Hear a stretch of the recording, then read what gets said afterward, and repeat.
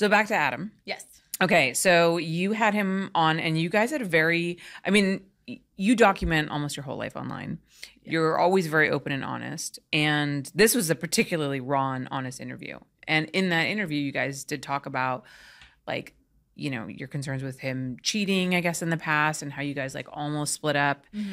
And then, you know, there was just a lot of feedback in the comments of people being like, you're too good for Adam. Like, you guys should, you know, you can do better. Like, how did that make you feel? Or do you even read the comments at all? I do read the comments.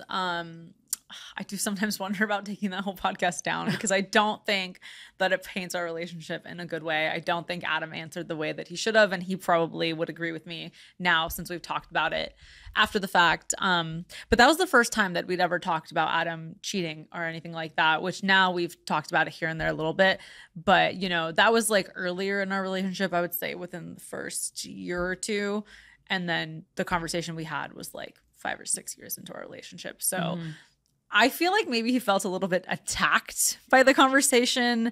I don't think he was really expecting it. And yeah, I wasn't really happy with how he replied to me. And then the comments also were sort of on my side. And yeah, it was a little tough for me when that happened. Yeah.